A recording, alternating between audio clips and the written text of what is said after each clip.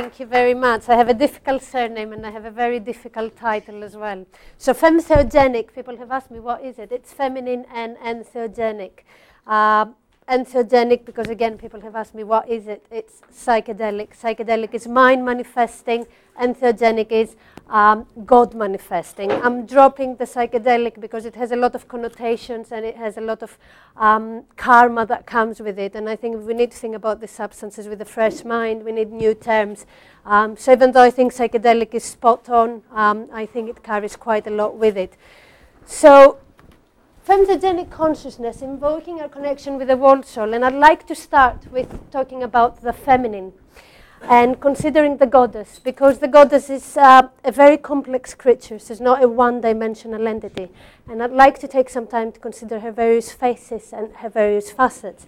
I like to think of her as a crystal with various surfaces reflected by the light, because the more we hold the crystal under the light and the more we move around it, the more of its color and depth illuminates through. And it's the same with the goddess. The more we connect with who she is and the more we take time to have a look at her, the more of her depth unfolds before us. And it takes time to really see the goddess because she's very elusive and she's wrapped in veils of mystery. But if we remove the veils of mystery, we come to recognize that she's very relevant to everyone, to all of us, because the feminine is an elemental pattern that we all carry within ourselves, whether we're men or women. And we also come to recognize it's very relevant to everything around us, because the feminine is the one half of the divine androgen. And the divine androgen is the deepest archetype that flows through creation. So in talking about the feminine today, I'm talking about her archetypal aspect, because it has a stronger force and charge than the personal aspect. So the personal aspect is perhaps your own mother, but the archetypal aspect is the great mother or the great goddess or the Virgin Mary. As an archetype, the feminine is always and ever present. She speaks to us in many languages, and she speaks to us individually, she speaks to us collectively. But while she's never absent, we very often fail to acknowledge her or even notice her, because we've forgotten how to recognize the goddess in our days, and we've forgotten how to hear her daily whispers. And today we have reduced her great depth into a very flat version of womanhood.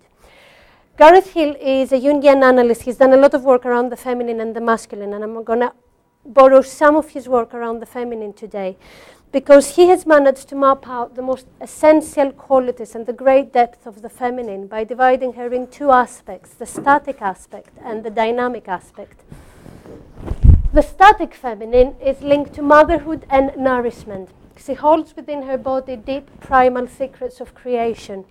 She's able to conceive the potential of life and give birth to it. And there she participates in the greatest mystery of life on earth. That mystery is the ability to manifest the soul into material form. But we've forgotten how great that mystery is today, and we've just reduced it to very dry medical terms. But in that mystery, the feminine is the embodiment of creation and regeneration. And it's that link to regeneration that makes the feminine very central for our collective healing processes. Woman magic and earth magic have always been linked. They both create and they both nourish life. And it's the static feminine that's linked to nature. Here the feminine is impersonal. She's in harmony with nature, and she preserves the collective goals of life on earth. And these are species preservation and survival. For our ancestors, that link between the feminine and earth at first was a great point of worship, until gradually man tried to control, suppress and manipulate both, and he created a very deep imbalance in his relationship with both these forces. The dynamic feminine is very different. She's very hard to pin down. She's very hard to put into words. The dynamic feminine free flows, and she forms according to what fate and destiny brings her way. So she's very intuitive and she's very responsive. She engages with direct experience, and she reaches through to knowledge that belong to the deep inner worlds. a few examples of her force. We can sense her when we see children playing. It's part of that authentic, spontaneous way of being. We can see her behind the chaos of the forest floor. She has that link to the regenerative aspect of chaos. And she's also the force behind all evolution. She's part of that creative synthesis where new possibilities come out of. Now, the spaces the dynamic feminine represents can be ecstatic, they can be fascinating, but they can also be disorienting and frightening. And these are spaces that as a society we've tended to avoid, resist, and probably completely ignore. That has left the feminine without priestesses in our society. And in the absence of her guides, she meets us in the lands of the unconscious and the realms of altered consciousness. Through dreams, meditation, active imagination, holotropic breathwork, and entheogenic journeys, the feminine can offer her transformative energies to us that link our matter to our soul and support the expansion of our consciousness. But again, the West does not know how to decipher and translate the symbolic, archaic speech of dreams and imagination, and her guidance goes again unnoticed. In our culture, we understand language. Language is a masculine principle. It's the rational and ordered container of experience. The lands beyond that space belong to the feminine. And that's where we meet that, which is usually beyond words. The myths we've held the feminine in have controlled her essence, have drained her enormous strength and energy, and it's the same with the words we've held the feminine in. They have driven her underground. So we've labeled the feminine emotional, hysterical, melodramatic, chaotic, subjective, and by linking her, by holding her in these words, we've linked her with energies that our society has always feared and tried to control. But the word feminine stands for the soul. The word feminine is a reference for the threads that connect us to each other and to the rest of creation. It is a reference for our interconnectedness. It is a reference for our place within a sacred order. The archetypal feminine is a reference for our link to ourselves, for our link to life, and for our link to the divine. The archetypal feminine is also extremely, fully, deeply, madly psychedelic. She shares entheogenic qualities that can heal, transform, and support the expansion of our consciousness. These shared qualities, these points of contact between the feminine and entheogens have also been major points of suppression for both, because these are qualities that go against the grain for our regular Western mindset. In the Garden of Eden, Eve took a bite of the apple from the sacred tree of knowledge. This was a mythos that repressed both the feminine and expanded awareness into sin within our consciousness and merged them with the shadow side. This was the point humanity fell into duality. Up until that point, the badness or the wrongness was somewhere out there and it was carried by a snake. But from that point onwards, humanity got wrapped in it. This was a paradox that had no solution. We were either in the garden or out of it. Mythologically, this was the point our ego developed. To leave the garden was to become aware, and that is self-aware. Up until that point, we lived in the unconscious Eden. We have since kept femtheogenic consciousness in exile. We have systematically maintained its inferiority, and we've seen them as destructive forces that we've tried to control. The feminine and entheogens have been repressed because their force and their energy could not be assimilated by our species. We have distorted both to a diabolical form, and we've seen them as very dangerous and very seductive forces. So what is this shared space that the feminine and entheogens share, and what are these femtheogenic teachings I'm going on about? So one of the major insights femtheogenic consciousness opens us up to is the awareness of connectedness and oneness. For centuries, we've been caught in the illusion of separateness, and that has alienated us from Earth, it has alienated us from each other, and it has alienated us from the deepest nature of who we are, of ourselves. In our state of separateness, we have separated everything. We've separated creation from creator and spirit from nature. We've forgotten that nature is not something out there, but nature is really what we're made of. And we no longer see the world as sacred. In our state of separateness, we see the world as a series of hierarchical relations, and our species is, of course, in the dominator's position. That leaves us in a very narcissistic place, and from that narcissistic bubble, all we can really recognize in the mirrors of the world around us is ourselves and our own needs. We have come to believe that our needs entitle us to control and manipulate all natural resources, and the outcome of that is that we've created a huge crisis that's social, it's environmental, and it's certainly spiritual. The femtheogenic message is clear: we are one. That oneness is a spiritual connection. It's the reflections we emit to each other. We're all mirrors of our shared humanity. But that oneness is not just a metaphysical idea. It's what chaos theorists have called the butterfly effect, where a butterfly flaps its wings on one continent and weeks later creates a hurricane in another continent. It's the oneness we see in the effects of deforestation, industrialization, the effects the consuming greed of the West has on the East. It's a very real and direct experience of the world around us that it seems like we're becoming more and more aware of. And that invisible space of connectedness that reveals to us, that femtheogenic consciousness reveals to us, at its core has eros and love. And to recognize this is to awaken to one of the greatest forces in the universe. The next femtheogenic link is boundary dissolving experiences. As I've already said, our societies are based on divisive lines that maintain the illusion of separateness, and the most frightening boundary to cross is the dissolution of the ego. The ego is a huge machine, and our whole current social illusion is based on it. As a concept in itself, it's been a big part of our evolution, and it can have many useful functions. What's dysfunctional is our need to hold on to our ego, because the ego needs to undergo many deaths if it is to evolve. If we are to evolve into a more authentic version of who we are, we need to peel through the layers in order to reach through to the core. Motherhood is a fundamental experience of boundary dissolution. The other is contained within oneself. And that's not just a physical experience of a boundary dissolution, because that's a symbiotic bond that extends way beyond the birthing process.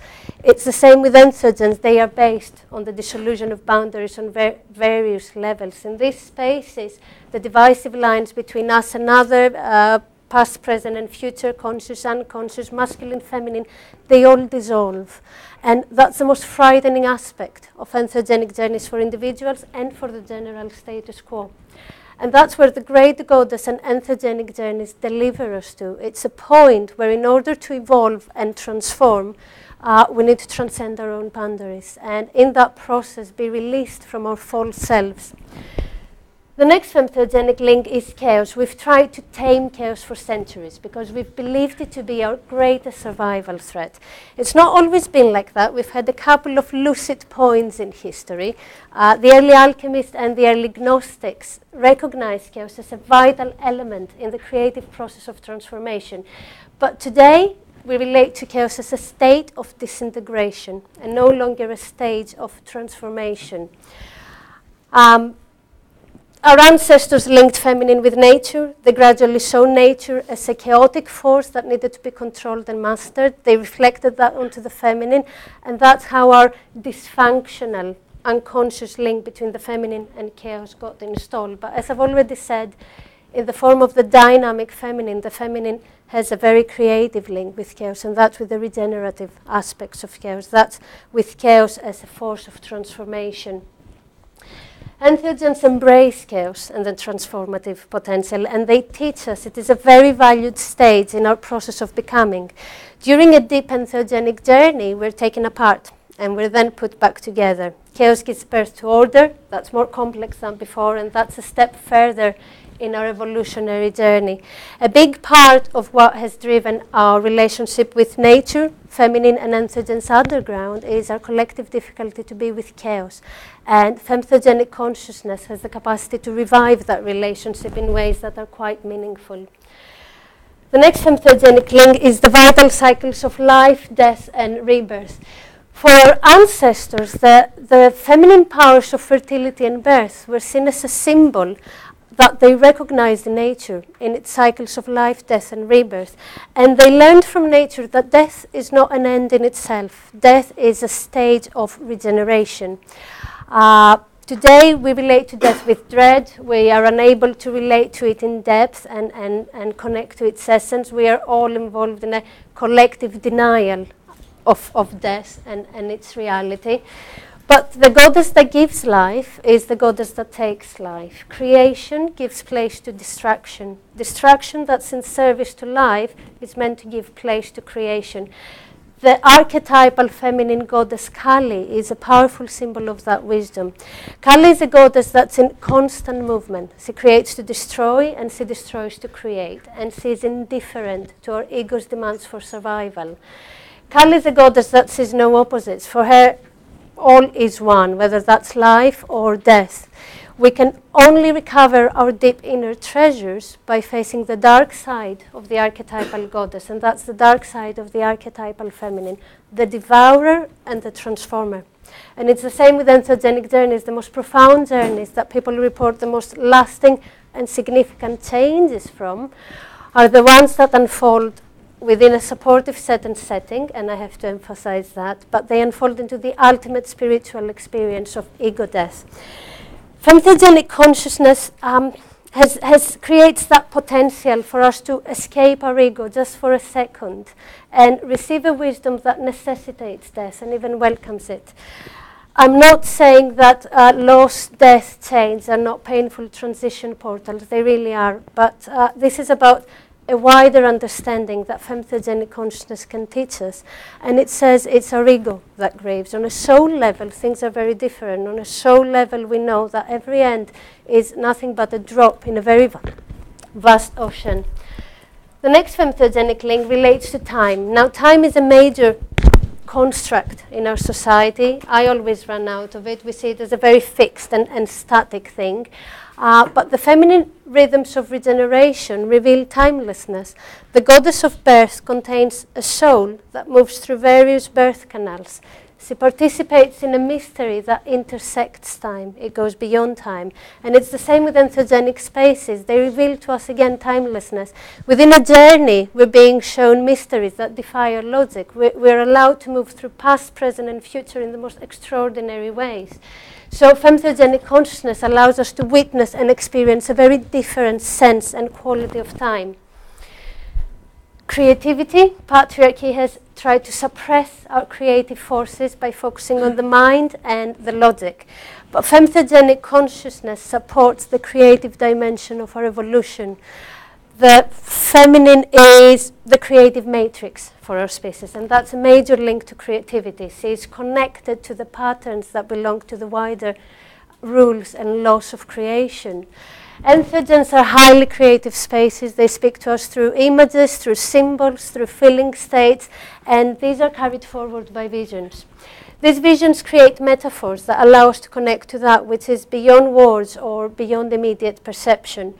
But in our society, we have failed to acknowledge the creative and healing potential these creative states have, and we've only seen them as very dangerous, destructive, and chaotic states. I've mentioned femtheogenic wisdom quite a bit implicitly and explicitly, and I'm referring to a very particular kind of knowing that we have ignored for a very long time. Femtheogenic knowing is intuitive, it's non-linear, and it's informed by the creative source. Femtheogenic knowing has the capacity to reach through to the invisible, and that includes the unswept, dark corners of our psyche. And that's where our shadow lives.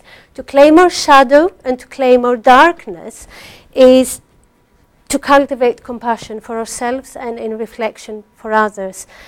This is where we face the limitations of who we are, of our human experience and our human nature. And this is where the heart can actually start working on forgiveness. This is a very reflective space, and this space is the land of paradox. Light and dark here collaborate, and the aim is to heal our psychic divides and our psychic splits.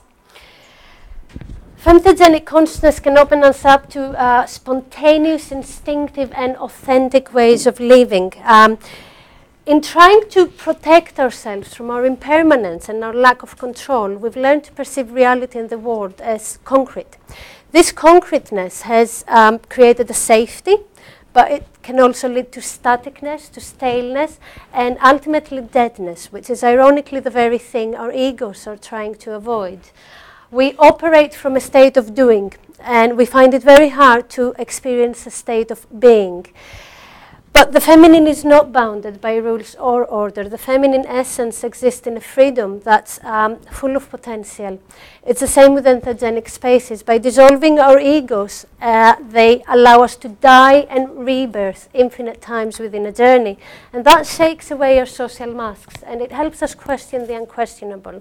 So who we become under the guidance of Femtheogenic consciousness can be far wider and broader than what the stagnant social matrix ever allow us to imagine. The final link, of course, is the unconscious. Now, for Jungian analysts, consciousness was always associated with the masculine, and the unconscious has always been the terrain of the feminine. And as we've already seen, it's the dynamic feminine that has the link with this invisible symbolic spaces in our psyche, and she communicates this through to us through dreams, imagination, and altered states of consciousness. It's the same with entheogenic journeys. They bring unconscious material into consciousness, and they allow us a glimpse of our undercurrent realms. Femtheogenic consciousness creates the potential, and it's only a potential until it's realized, for our conscious and unconscious selves to meet and integrate. And that's huge. That paves our way for our psychological journey towards wholeness. So I have called it consciousness because how we relate to these concepts can have a profound effect on how we relate to life and the world around us and how we experience the world around us.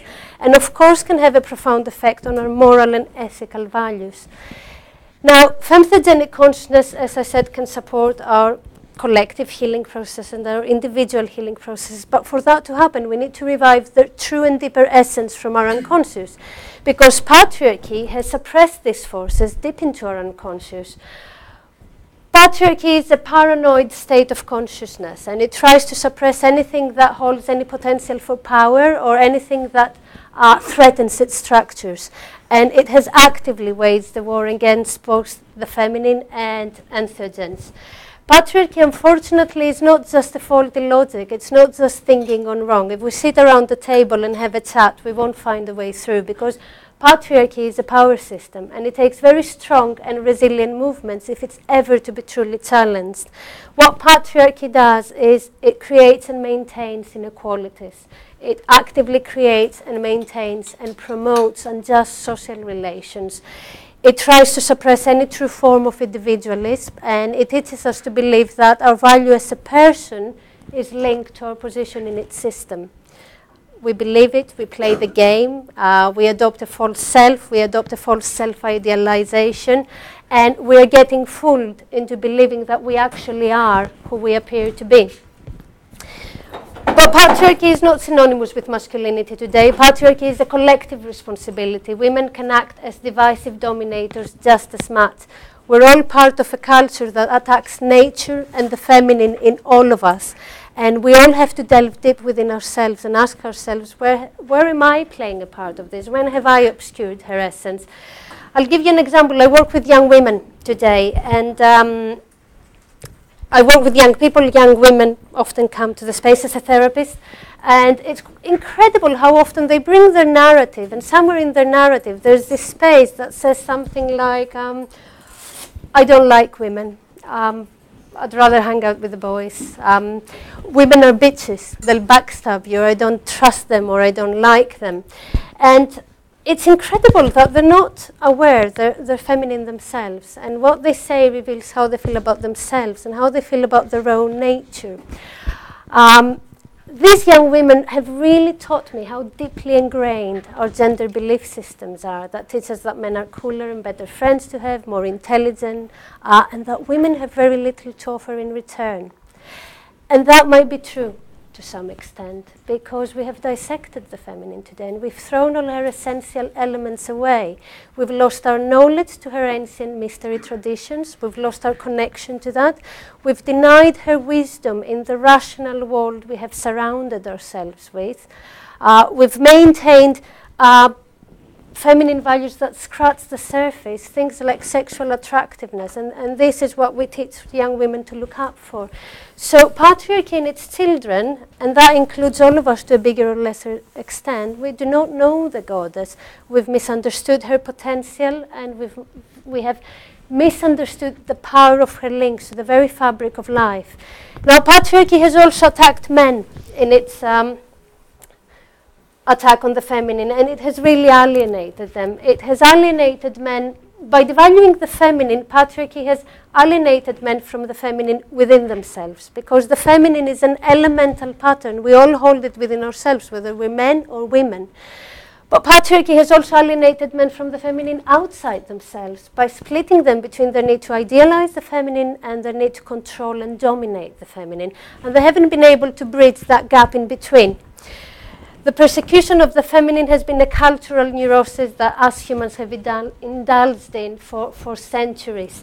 And I'm going to refer to a very well-known example, the witch hunts. I chose that because it was a time where women and herbs were once again thought of as evil.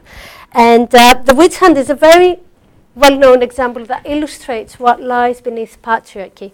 Now, the witch hunts were between the 14th and the 17th century. Millions of women were killed in that time. In that time, husbands accused their wives to the Inquisition of having erotic encounters with demon lovers that satisfied them more than they could. So in that state of collective madness, the Inquisitors would visit the women, strip search them, and look for the devil's mark. And those that did carry the devil's mark were either hanged or burned at the stake. The Inquisitors believed that witchcraft comes from sexual lust, and they saw the feminine sexual lust as a powerful and frightening force that linked her to the devil. The witch hunt is one example amongst many that show us that what lies beneath patriarchal domination is men seduced by power and threatened by the thought that someone else out there might have a bigger and more potent penis than their own.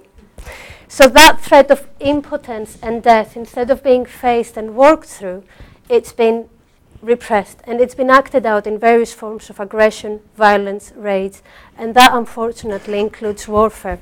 But the ironic outcome of repression is that what is suppressed out of fear re-emerges in the form of its repression. This is not about the absence of the feminine, because the feminine or the masculine can never be absent. These are elemental patterns that will always flow through.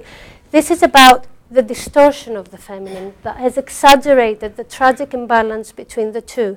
This imbalance is bringing us near to a possible collapse and possible extinction. Death has not been held at bay. Death has been elicited in indirect way, because in our disconnected intellect, we have raped the earth we live on, we have destroyed the intricate balance of our planet, we have created phallic missiles of mass destruction, and we have disguised the impotence of patriarchy as power that expresses itself in genocidal behavior. Now, in Jungian psychology, the ultimate goal of development is individuation. That's the growth into one's full potential. And we cannot individuate unless we integrate our shadow.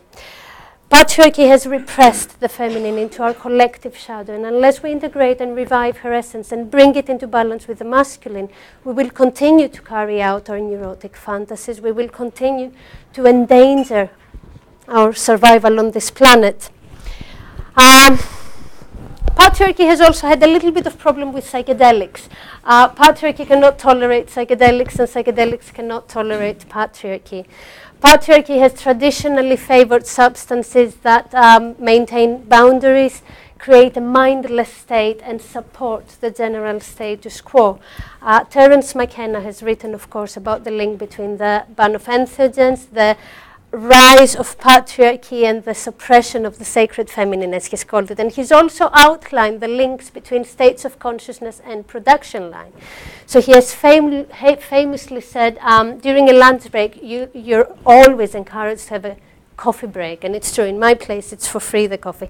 But you would never be encouraged to have a pot break, even if it was legal, because, of course, that would throw production out of the window. So the substances we're favoring today, alcohol, sugar, caffeine, are implicit in maintaining a system that we're all part of to a greater or lesser degree. Entheogens, on the other hand, they dissolve boundaries, and they make us question what it all means, why things are as they are, and they usually help us consider alternatives that are more planet and people friendly.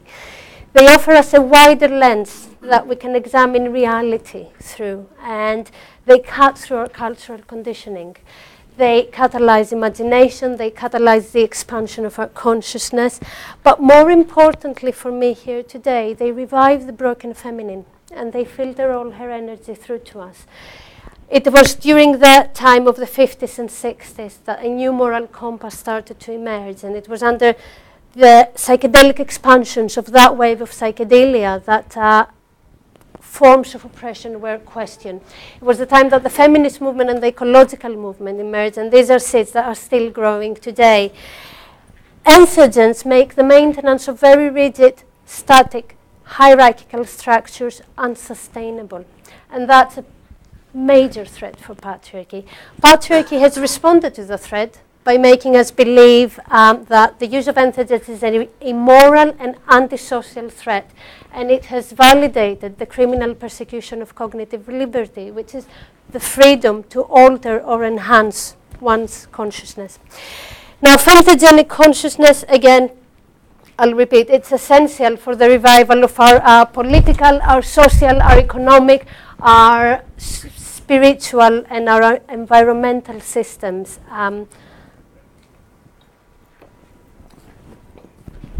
And I think we'll all agree that we all sense it's certainly a time of crisis.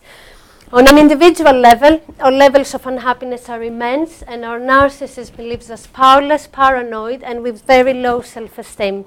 We have neglected our hearts, we've deprived ourselves from the sanctuary of community and relationships, and we lead our lives increasingly more from cyberspace, which is where our false self thrives. So we remove ourselves further and further away from any true knowledge of ourselves.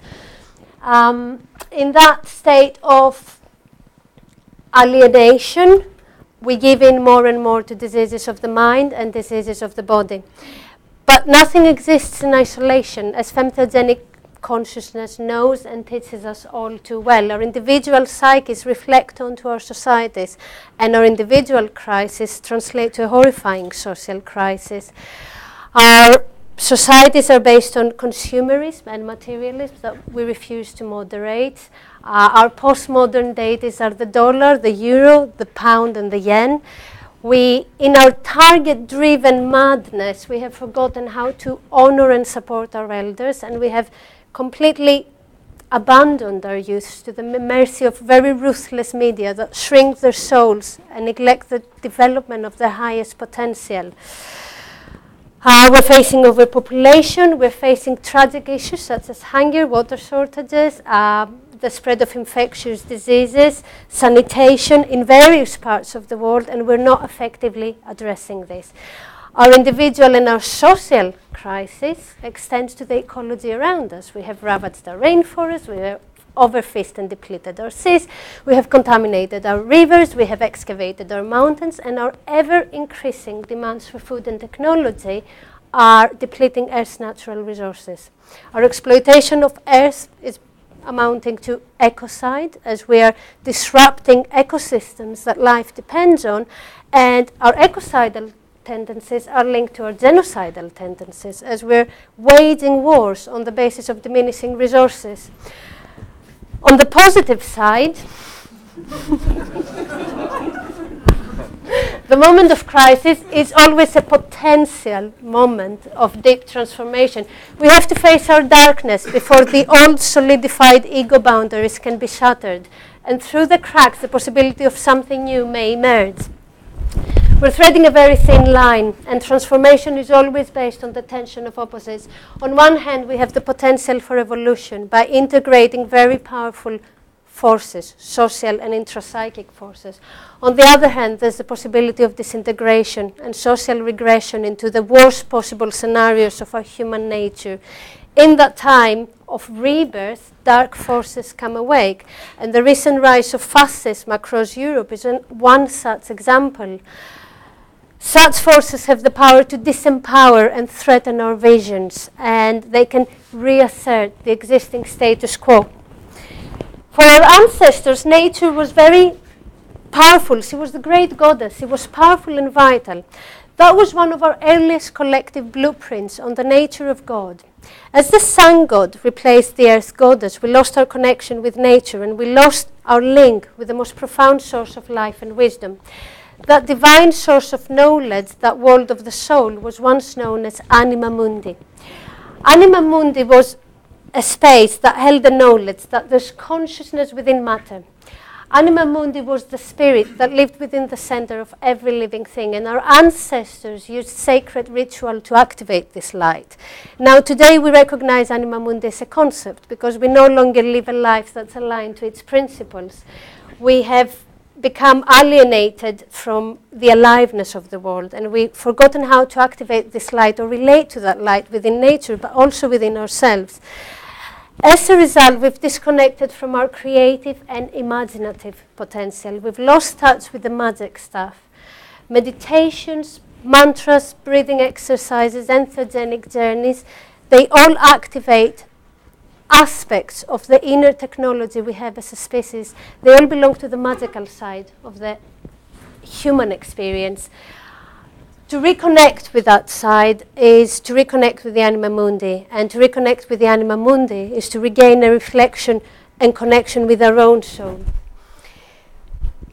In that space, there's been a lot of talk about the return of the divine feminine. The return of the divine feminine is essentially a new mythology about the expansion of our consciousness. It talks of a shift in our relationships towards nature, the planet, and our own bodies. To release the goddess is to upgrade our operational systems from the head centers to the inclusion of our hearts. Her return can support us in disempowering some of our self-destructive tendencies. She's a force that speaks to us, if only we can be receptive to the pull of consciousness that surrounds her, and if only we can become more receptive to her daily whispers. The masculine and the feminine are the fundamental archetypal energies that make up the entire universe. We're being called to create new mythologies. We're being called to create mythologies that integrate the lunar feminine wisdom with the solar masculine consciousness. A healthy future needs to be balanced by the divine androgen, because at this point we're threading towards evolution. Evolution is not a matter of physicality for us at this point. It's not about a bigger sized brain or a new body development. Evolution at this point for our species is a matter of interiority. We have to go within and find out who we are away from our social personas.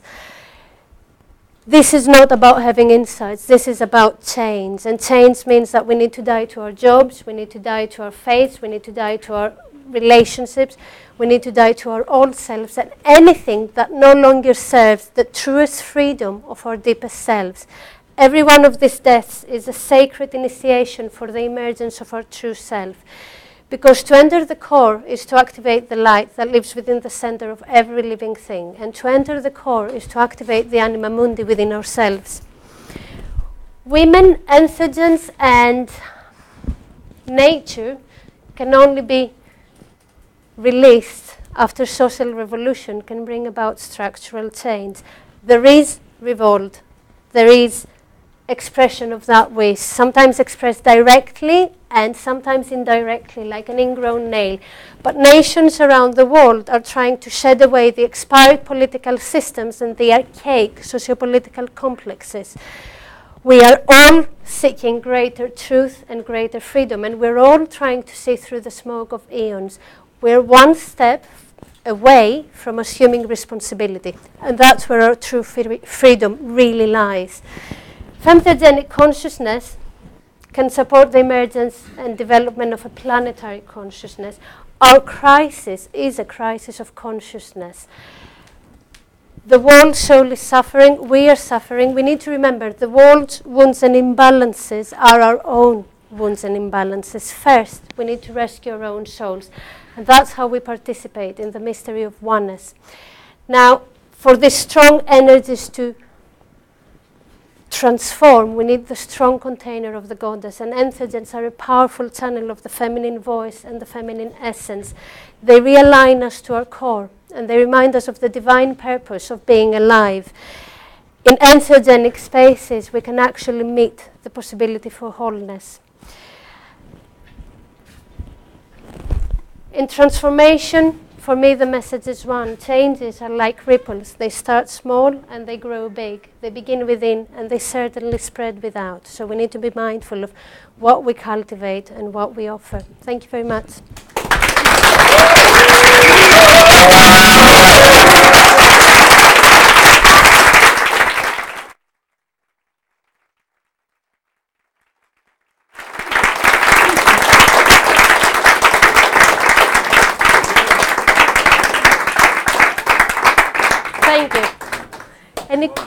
questions, any comments, any...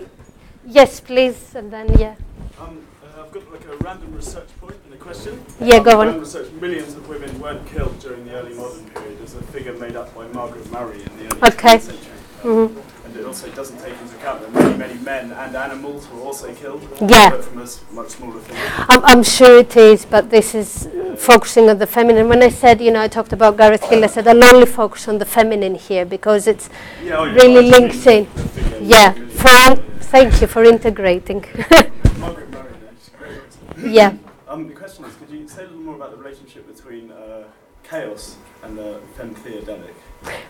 Yeah, okay. Femtheogenic. Okay.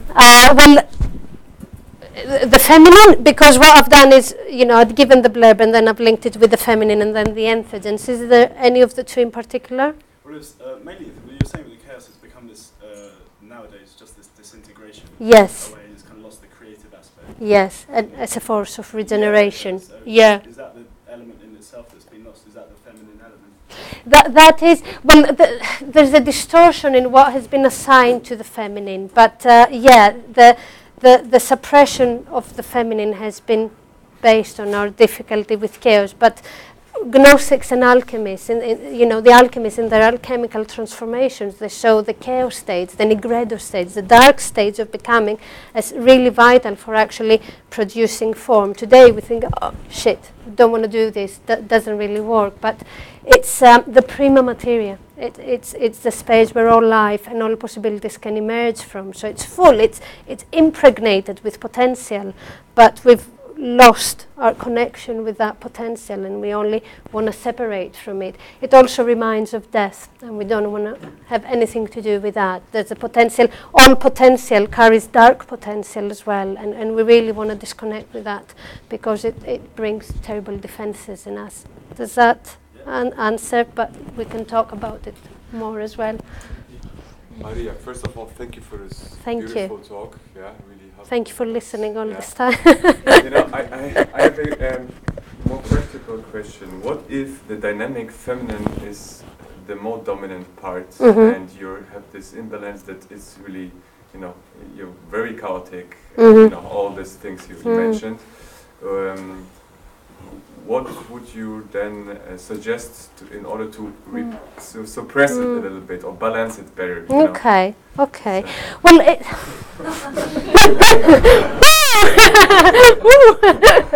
okay. Well, on a practical, personal level, I would imagine that grounding practices would be useful, like meditation. Is that what you're referring to? Yeah, practices like meditation and contemplative practices might really ground you, or simple things like regular routines of eating and sleeping and keeping a lead on how your chaos unfolds. But it depends whether you see more chaos in particular areas of your life than others. It's about really questioning, really encountering, really creating a relationship with it. I would even write about it. But it's an energy, it's a fantastic energy. It's about channeling it properly, you're right. But yeah, if you need to, on a very practical, down-to-earth way, grounding practices that can actually bring balance, I would imagine, off the top of my head. Yeah, good luck with that. Hello. On the other hand, can you recommend any practices to enhance like the femtheogenic consciousness within yourself? Like specific practices. Psychedelics? Yeah, I think it starts with awareness. It starts with integrating something from that actually resonates and makes sense for you. I think it starts from a place within, not necessarily a place that's a mind place. And I think that's the whole thing about the feminine. It's not a mind place, it's an intuitive place. Cultivate your creative side, cultivate your intuitive side. Don't shut it out with masculine no's and judgments and needing to, it's about allowing that feminine energy to be with you in your altered states of consciousness, but definitely in your ordinary states of consciousness, and recognizing the value this state can have for you in your life. Yeah. Yes, please. You said we all have these female qualities. Yes. Inside, even men. Yes. Sorry. So, my question is, are there things in the world maybe only women are able to do in this world, and where are the limits of men? Yeah. Okay, you wanted more. Okay, this is obviously, but we can also raise them somehow. They're not ready for childbirth. Yeah. Yeah. Are there more things in birth? I just asked you. Yes, listen, on an elemental level, you mentioned childbirth, and the other one for the women is ejaculation. You know, these are the two theories that go on a hardcore, real elemental level. Men can never witness in their body as an experience the reality of childbirth. And for women, the equivalent that they say is on a real elemental level. They can never have the experience of male ejaculation. Now, I don't know why that's different from female, but that's what's out there. That there's this real baseline that actually belongs to either or. But we are a mixture, and we are a mixture of this and that. There's also Jung talked a lot about the man within a woman and the woman within a man, and he called it animus and anima, and that's the whole field of attraction. You're attracted to a person because they hold an aspect of your inner man, if you're a woman, or an aspect of your inner woman. But that gets quite messy and complicated. But these are forces that are elemental. You know, like I said, they make up the entire universe. There's no creation without a bit of both. And then in two, there's actually four, because you hold both, that person holds both, and it's quite a mixture in terms of dynamics. Yeah. Hey, hi. First of all, I want to thank you, Maria. It's always a pleasure. The clapping chair. Can you talk for just a second on the perils of misinterpreting this balancing of the genders spiritually? And from my perspective, coming from the West Coast of the United States, what we see is a lot of hyper distortion of this. So what there is a kind of an open talk, a general daily conversation about needing this feminine revolution, this divine feminine revolution. Men are encouraged, if not coerced, into being softer, being more feminine. And rejecting, there's a prohibition on traditional male roles, traditional male behavior, traditional male archetypes. And there's also, at the same time, women that are basically flipping the dominator paradigm, so that they're simply carrying along their boy toys and their very submissive boyfriends that don't speak and take their last name and all this. Take the last name. You say it, Charles. So, what's going on there in that phenomenon? What are we seeing there, and how, maybe explain a little bit of how that happened and what do we do about it? Yeah, it's defensive. Yeah, it's defensive, and it can flip. When we have defenses, we can flip either side. It's about. Let me find an example. Like you have a trauma. I'll talk to you in terms of you have a trauma, and in order to manage that trauma, you pull yourself to directions that have nothing to do with it. I'm not explaining it very well. It's like you're seeking out some mirror reflection of your shadow to work this shit out. But it's almost like you are becoming what you were subjected to. Exactly. Very much like the victim becomes the oppressor. Yes, in order to feel in a more safe or sustainable position. But we can never adopt either or. In reality, Charles, we flip constantly, whether we're aware of it or not. We can never hold firmly into a position. We might think we do, and that might be comforting, but that's not possible. On the measure of what this gentleman over here said, like, explain to us ideally what a balanced male would look like, and and what a balanced female Yeah, well, it would be great if there was a generic term, but I think it's not about a balanced male or a balanced female, although yes, absolutely possible. It is about a balanced dynamic. And I think that's the space that's really important. It is about a balanced relationship between the two. It's about acknowledging the maleness and allowing it and giving it space and honor, and allowing the feminine and giving it space and honor. And I think what I'm saying is that as a society, we've upheld a lot of male belief systems or ways of being, and a lot of feminine ways of experiencing the world have been denied from us. And that's not just women, that's also men. So we've created these societies that reflect mostly, there's a great imbalance. So it's, you know, a balanced male, but I would think about it as a balanced person, whether they're male or female. I think there's loads of things into the mix, but it's about how do this communicate, how do this coexist in a place that we can get the most out of it. Does that make sense? Sure. I'm really glad. I don't want you on my back. Yes. Referring to the static part of femininity, Yeah. I question, do you think that the development that women more and more take part in the killing part of wars, which is exactly the opposite to giving birth and creating, absolutely. More or less something like an intentional distraction in order to make us conscious for the divinity between the two sexes, or is it an arbitrary evolution plan? I think it's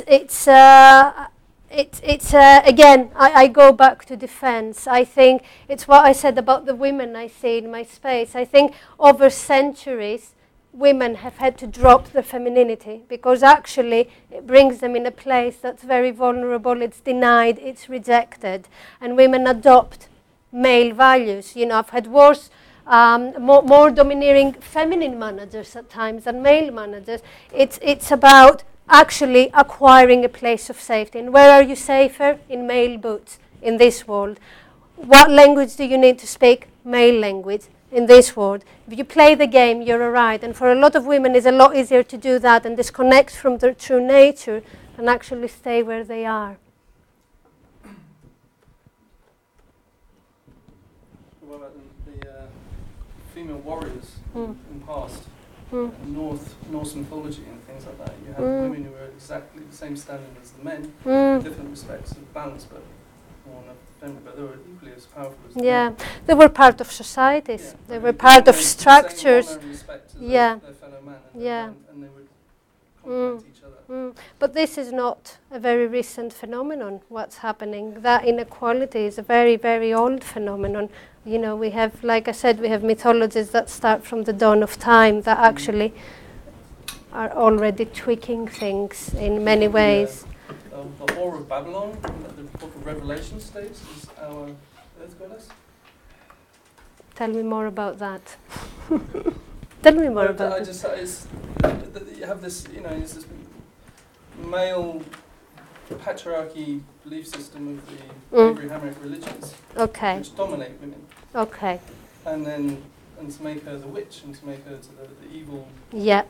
But actually, in the Book of Revelations, the Great Whore of Babylon, she rises up. You know, of course, she loses, I guess. Potent okay. But she fights her battle. But it's that feminine consciousness that's rising. Okay. And I'm just wondering if Okay. how you I don't know about it, so I'll have a look and I'll think about it. I won't take it and run with it because I'll just be talking. Thank you. One short practical question. Okay. Practical again? Yeah. Okay. Okay. When it's the opposite. Yeah. That means the male energy is dominant. Should we then take a lot of psychedelics in order to balance it? You could. I wouldn't stop you. It's, you know, I mean, for me, psychedelics is a fast track. Yeah, I mean, that's the thing for me. Psychedelics, are definitely a fast track. They get you to a place where you can reconfigure your psychic components in a very quick way. There's many other ways, and there's ways that suit some people and ways that suit other people. I have certainly had encounters in my psychedelic journeys where I have to consider both my male and my feminine side. Preferences, psychedelic preferences for your work, because it's very No, I heard the statement earlier today, chemicals, non-chemicals. No, I don't actually. I do have certain things I'm not very close to, and they don't draw me. That would be something like ketamine, or, you know, it's substances that haven't drawn me, but they've drawn other people. But no, I think it's really whatever spirit calls you and works with you, fantastic, yeah. Do you think all lessons from all psychedelics are the same thing? Do you think that they all teach? I think there's I think there's a core of psychedelic values, and I think there's a core of psychedelic morals. I dare to call them, and I know it's a conservative word, but I think psychedelics do install morals. But then on an individual level, what lessons you get for your life, of course, it depends on who you are, where you're at, what your path is, and what's next for you. Yeah. Thank you again for your Thank you. Everything you said kind of resonated with me. That was very I'm really glad. nice. And I have this impression that also everything we know about history and mythology is also very patronized. Yes. So kind of, Yes. You know, there's so much Yeah. said and written down. So I kind of feel this lack that all the history we know is kind of already in this pattern that we have now, just Yes. stream. Yeah. So I wonder if you have any suggestions of where to start, kind of, you know, whatever history, or to look for, you know, the feminine wisdom or feminine powers, anything, like where to start, like for literacy or something. I don't know. Marion Woodman is a good writer. She's a Jungian analyst. She's a feminine, and she writes a lot about the feminine. I found her work really, really important. What was the name? Marion Woodman is the name, and she's interesting to look at for things. There's a lot. I mean, a lot of stuff I talked about, the static and the feminine, are from Gareth Hill. He's a male Jungian analyst. He's done work on both the masculine and the feminine. So for the men that have felt a bit neglected, he integrates both. Yeah, there's enormous literature on everything, really. Yeah, but, you know, check reference list, this, that, the other, then the path opens. Yeah, this is a gateway drug. Yeah, are you open for questions afterwards too? I have a flight very soon, flight? so Okay. I have another 15-20 minutes outside. Yeah. Okay. So Thank you very much. then we Thank you.